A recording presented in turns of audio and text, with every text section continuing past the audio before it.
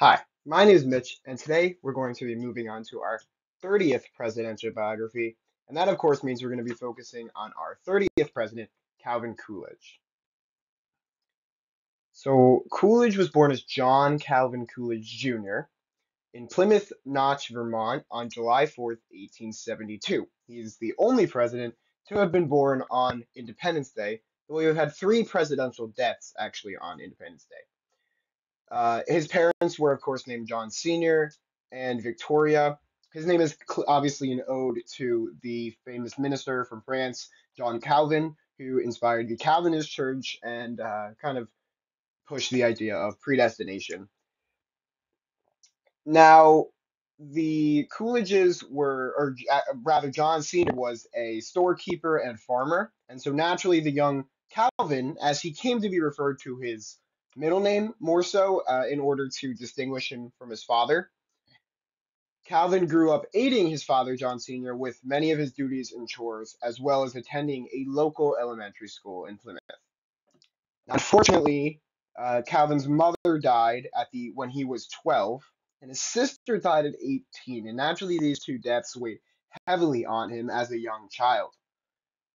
Still, he persevered and enrolled at Amherst College in Massachusetts in 1891, and he graduated 4 years after that.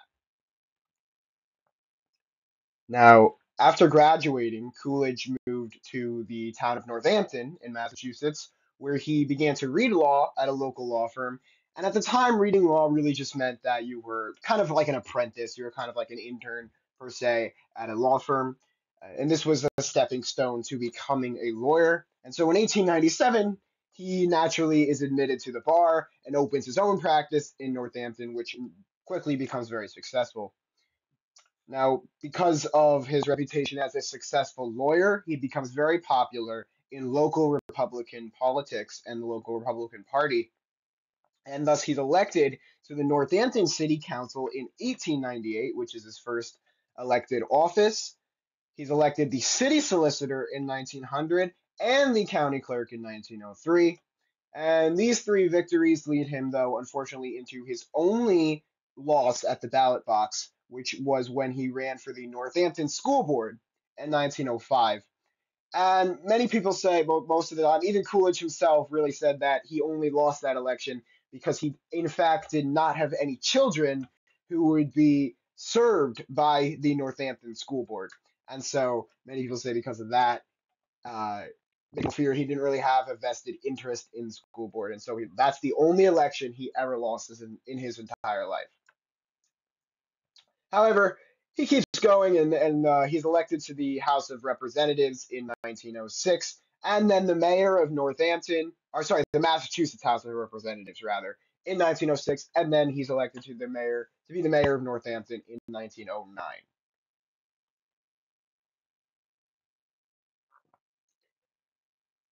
Now, while he's a rising politician, he meets Grace Anna Goodhue, who is a teacher at a school for the deaf in Northampton in 1904. Now, two of them are married in 1905, the following year, and have two children together. Their names were John Calvin, who lived all the or who lived all the way to almost into the 21st century and became a businessman, and Calvin Jr., who we will talk about a little bit more during Coolidge's actual administration, because Calvin Jr. unfortunately dies when he's only 15, and this weighs heavily on the president. Now, going back to Coolidge's rise in politics, he served a number of local offices, as I previously mentioned, and in the state house. This leads him nicely into a bid for the Massachusetts Senate in 1911, which he does win. He remains in the Senate until 1915. In the last year of his time in the Senate, in the Massachusetts Senate, he serves as the president. Now, he then also becomes the lieutenant governor, or rather, he becomes the lieutenant governor in 1916 and serves there for 3 years. And this is up until he wins the governorship the following year. Now, as the governor of Massachusetts, Coolidge faced crisis, his biggest crisis probably as governor, when there was a police strike in Boston, which is the capital and largest city of Massachusetts, has long been. And so the crisis was that this took place during the Progressive Era, and naturally strikes were rising up across the country in order to obtain better rights for workers. And so this happened with the police in Boston. And so it got so bad that Coolidge, as governor, felt the need to call in the Massachusetts National Guard to break up the strike. And this was extremely controversial and even earned scorn from Samuel Gompers, who was one of the most important, most prominent labor leaders in the country at the time. He was the president and founder of the American Federation of Labor, the AFL, which was probably the greatest workers' rights organization in the country. And so naturally earning scorn from someone like Samuel Gompers was not a very, very good thing for Coolidge at the time as the governor. And so Coolidge defended his actions by saying that the strikers had no right, as they threatened the public safety. So Coolidge said that while he was in many ways a progressive and in many ways agreed with many progressive policies, that the strikers threatened the safety of the city of Boston, and that they had no right to strike, as by striking they put in jeopardy the safety of the citizens of Boston, Massachusetts. Now, despite this altercation with Gompers, Coolidge did again push for a progressive agenda as governor, even supporting wage increases and limits to child and woman labor. Now, again, limiting child labor does not really seem like that big a deal now, but in that time, in the early 20th century, it was a massive, controversial issue, and really seen as one of the defining uh, pieces of the progressive agenda. Now, Coolidge quickly builds a reputation uh, as a progressive governor, and this and his work with the Boston police strike, though controversial, does catapult him to national fame. So he becomes pretty well known nationwide after the Boston police strike. So because of his progressive positions as governor, he becomes a really popular national figure, and this catapults him into the vice presidential nomination in 1920, running alongside the Ohio Senator Warren Harding. Now that year, Wilson is the president. Woodrow Wilson's the president. He presided over the U.S. entry into World War One, and the economic crisis that happened after that occurred after that. And so naturally, Wilson leaves office as one of the most unpopular presidents of all time.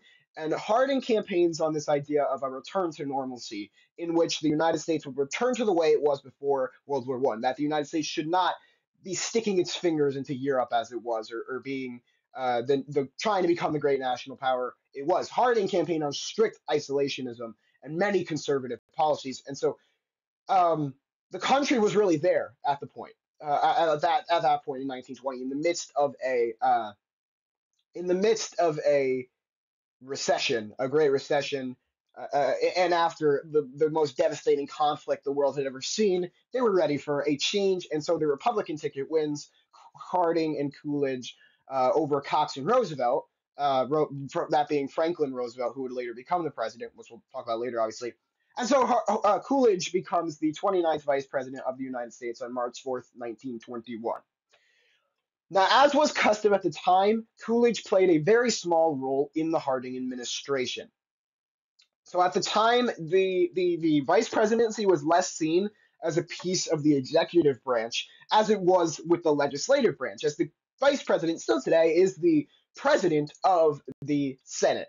And so back then, that role was far more important to the office, whereas today we would largely see that role as largely ceremonial and not as important as the vice president's role in the presidential administration. And so this actually benefited Coolidge, as he was able to keep himself out of much of the corruption of the Harding administration, as he had very little to do with it. Now, tragedy strikes the Harding administration when President Harding dies unexpectedly in San Francisco, California, on August 2nd, 1923, of a heart attack. Now, um, Coolidge is vacationing at his family hometown in Plymouth, Vermont, and he learns uh, of the death of the president in the middle of the night. So a messenger from the town goes to the Coolidge residence where they don't have any telephones, they don't have any electricity because of their old-fashioned family roots. Um, and so the following morning, Coolidge is awoken by his father and is told of the news that the president has died. He gets dressed, he says a prayer, and he greets the many reporters who had actually gathered downstairs at his house in order to see the swearing in of the new president. Now, again, the Coolidges, at least John Sr., did not like the idea of electricity, which seems very antiquated, of course, but they had no electricity in the house. It was the middle of the night, early morning hours of August 3rd. And so by the light of a kerosene lamp, Coolidge is sworn in as the 30th president of the United States by his father, who was a notary public. Coolidge, now the president of the United States, then goes back to sleep, which is one of my favorite presidential anecdotes. That when he's sworn in as president in the middle of the night, he doesn't just start, planning what he's going to do, how he's going to handle his return to Washington. No, he just goes back to sleep, which is one of the most fantastic stories of in presidential history, in my opinion. Now, Coolidge takes office when at a time of great crisis. So Harding starts off as one of the most popular presidents ever. I mean, of course, he wins by a landslide. His policies are extremely popular. He starts reducing the economic crisis, although whether that was really Harding's doing, you could argue. But nonetheless, he's extremely popular. But the scandals, the corruption of the Harding administration begin to take hold in 1922, 1923. And this happened exactly when Coolidge becomes president. So shortly after he takes office, the Teapot Dome scandal breaks, which if you watch the Harding video, of course, I explain the Teapot Dome scandal at length. And so the Teapot Dome scandal was a situation in which the Secretary of the Interior, Harding Secretary of the Interior, Albert Fall, sold land, oil fields at the Teapot Dome oil fields to Mammoth Oil, a large corporation in Wyoming, for $300,000, which was paid directly to Fall, and that the government had nothing to do with. And so when this scandal breaks, it's a huge deal because that's like one of the most blaringly obvious examples of corruption. And so other things start to break, these late night poker games in which Harding traded away things like White House china, things like that, and just you know all of these different scandals start breaking when Coolidge becomes president. However, Coolidge is quickly able to demonstrate that he was separated from much of the scandal of the Harding administration, and this is through his quiet and calm demeanor and his efforts to root out corruption quickly. And so by the end of the year, people are celebrating him as a savior of the office of the presidency, someone who could restore the public faith. And this is really solidified in his December of 1923 address, in which, he lays out his plan as president. Because people had not really known what to think of him when he becomes president. It was so unexpected, and no one really knew what to think of him. So in December 1923, he lays out everything, and this solidifies the restoration of dignity, really, as it becomes known in the presidency. Now, for the most part, he actually does just stress the continuation of many of Harding's policies, and these include isolationism, they include tax cuts, and they include immigration restriction, all of which he ends up implementing. Now, Coolidge rather, becomes president in the wake of World War One. So World War One is done for about 5 years when Coolidge becomes president. And naturally, there's a lot of issues with how World War One was resolved. So Wilson was part of. If you watch the Wilson video, we discussed how Wilson was part of this committee of the Allied leaders who draft the Treaty of Versailles, which forces Germany, among many other things, to pay large reparations for their part in World War One. Now, this caused a massive crisis in Germany. Germany was not equipped, having lost the war. Germany was not equipped to pay these reparations on the schedule that the Treaty of Versailles laid out. And so this became very clear and caused massive crisis and inflation in the country of Germany.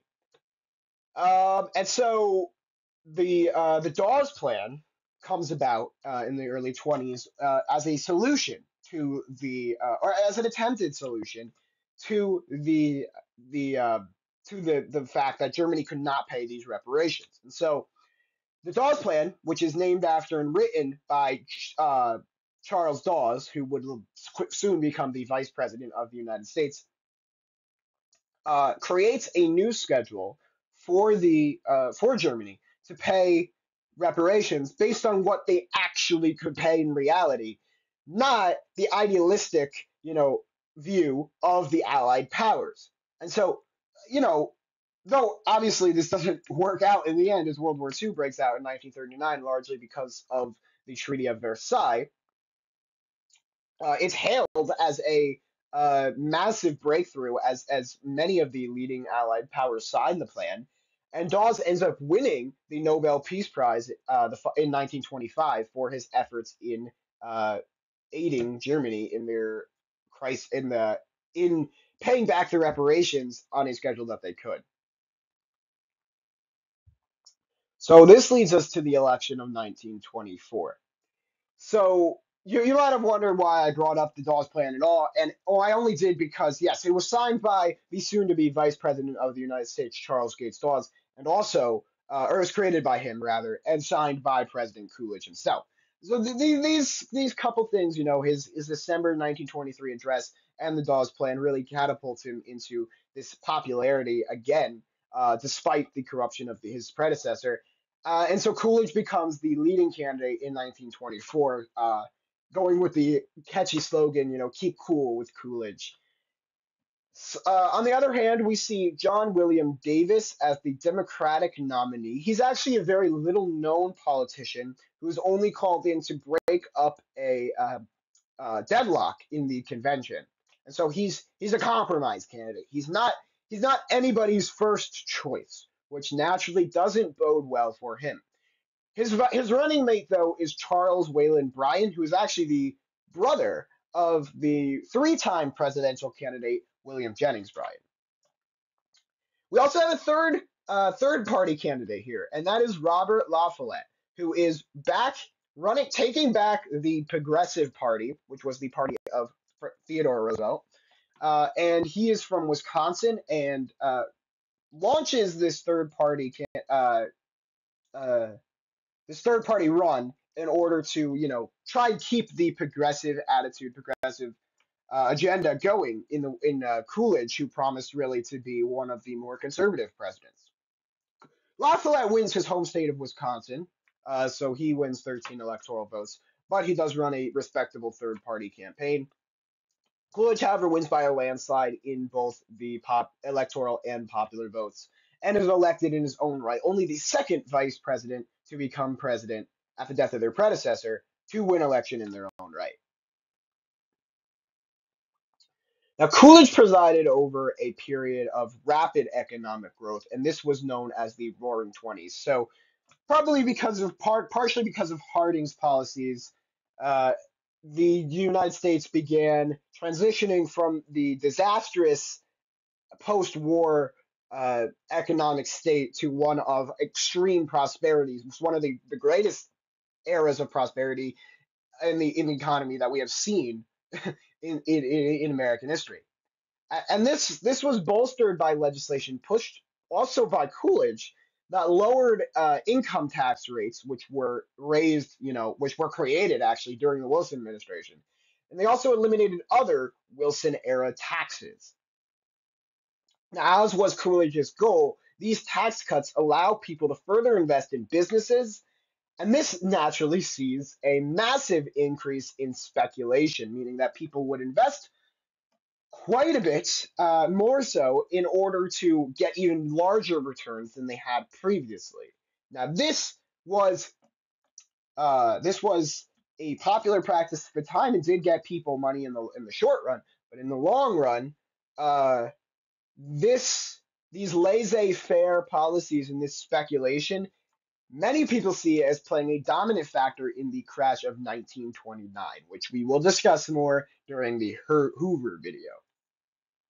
But Coolidge does take a very hands-off approach, very laissez-faire, in order to bolster this period of economic uh, growth. Now, Coolidge was also an ardent supporter of civil rights, as was his predecessor, Warren Harding. So, throughout his administration, he often spoke out against prejudice, in addition to hate crimes, and even called on Congress many times to make lynching a federal crime. Now, he's unsuccessful in these regards for the most part, as he takes office during the Red Scare, during the emergence of the Second Ku Klux Klan. And so, while Coolidge himself was not was against was for civil rights, but and against these hate crimes and things like that, he's very unsuccessful in that regard. However, he does sign the Indian Citizenship Act of 1924, and this grants United States citizenship to all Native Americans living on reservations, as previously uh, only Native Americans who weren't members of or who weren't citizens of reservations could be citizens of the United States. So now this made it that all Native Americans, whether they live on their own reservations or not, were citizens of the United States. And this is the picture of Coolidge here, with a very striking picture of Coolidge with a number of Native American leaders during his presidency. Now, in line with his hands-off economic policy, Coolidge twice vetoes the McNary-Haugen Farm Relief Bill. Now, this would have seen the government buy a surplus of crops from farmers at a fixed rate and then sell them to foreign buyers. And so this bill, signed by here McNary and Haugen, Senators McNary and Haugen on the right here, this bill was meant to ease the burden of American farmers. You know, there's the old Jeffersonian idea that America should be one based on an agrarian economy, one that's heavily based on farmers. And so this bill was meant to aid those struggling American farmers at this point. For years, for decades, farmers had been struggling in the West, and this gave rise to movements like the Greenback Party, like the populist movement with William Jennings Bryan, even with the Progressive Party. And so this bill would have aided farmers in such a way that they would not have a surplus of crops left over, in that the government would buy the extra crops that they weren't able to sell at a fixed rate in order to kind of bolster these farms in the West. Now, the president feels that it's a violation of the free market, and so Coolidge, is this very much a laissez-faire kind of guy. He doesn't think he thinks that basically free capitalism in the most outright sense, should really be what the United States goes for, and so he thinks that the prices should be whatever the law of supply and demand account for, and that the government should have no purpose in, or should have no involvement in buying these products from the farmers that they were actually only going to then sell to other people. He thought that was really just a prop up, and that the government had no business doing it. At the time, these vetoes are very popular due to the continued economic growth that the country was experiencing.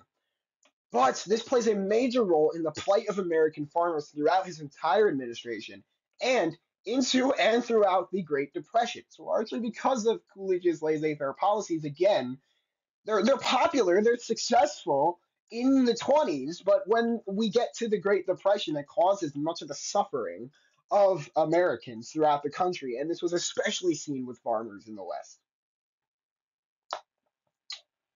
Now, named for the Secretary of State and the French Foreign Minister, the Kellogg-Briand Pact of 1928 was an agreement that was eventually signed by a total of 62 countries, a great many in the country.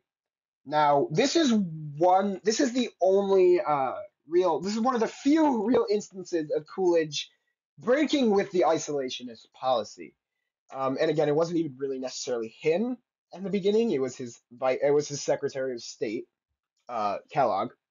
Now, the agreement was that anyone who signed the Kellogg-Brown Pact would not use war as a means of diplomacy. And again, in the wake of World War One, everybody was trying to avoid another world war. And the Calabrian Pact was a way of attaining this ideal. And so was naturally impossible to enforce. Like it was an agreement that these two, the Secretary of State of the United States and the French foreign minister, come up with this crazy idea that, oh yeah, countries just shouldn't go to war anymore. Like we'll just have people talk out our differences, and it's naturally the only way to enforce that would, in fact, to go to war against another country to enforce the idea that war should not be the means of diplomacy. And so, yeah, obviously, it's a naturally impossible thing to enforce, but it serves as a symbolic agreement, uh, a symbolic agreement over the whole world, or over much of the world, that another world war should be avoided at all costs. And again, this was seen with things like the League of Nations and the Treaty of Versailles, and they all failed. But it was naturally monumental during the time, and nothing like this had really ever happened before, other than the League of Nations. So it was a big stepping stone, into current diplomacy today. Now, Coolidge unexpectedly announces that he won't run again in 1928 while vacationing in South Dakota. He characteristically, famously remarks that I do not choose to run for president of the United States in 1928. And so his motivations for this are not initially very clear, but speculation can tell us, and educated guesses can tell us that they were most likely influenced by Washington's precedent. Washington's precedent was that the president should only serve 2 terms. And many people said that Coolidge, he only had a 2 year first term, less than that, so it wouldn't be 2 full terms, but in Coolidge's mind, it would be. To the best of our knowledge, Coolidge, would have thought that nobody would have ever had the amount of time he would have had in office had he run again, 10 whole years. And so this was probably his influence for not one of his influences for not running again in 1928. The other was his apparent readiness to leave public life. He was a very quiet man. At a dinner party once, he's famously noted for saying that, or there's a famous instance in which a reporter comes up to him and says, "Mr. President, I bet I can get you to say more than 2 words." And his response is, "You lose." And this is the greatest example of Coolidge's, very quiet mannerisms, very quiet demeanor, very calm demeanor. And so naturally, this wasn't suited for the public life, going into the later into the 20th century, as the presidency would be one of the most watched per people in the country. And so he was very ready to leave in that sense. Is also influenced by the death of his son, Calvin Jr., unfortunately.